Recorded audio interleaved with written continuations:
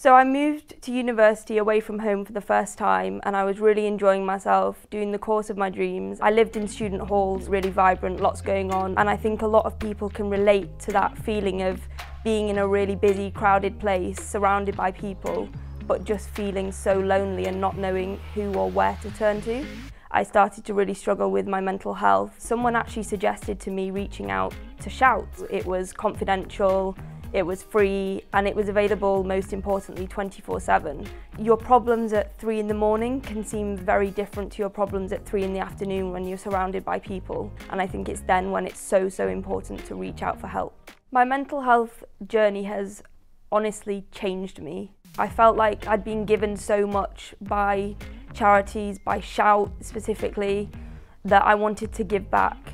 And I wanted to help the community that had helped me so much. I signed up for the training and I've never looked back.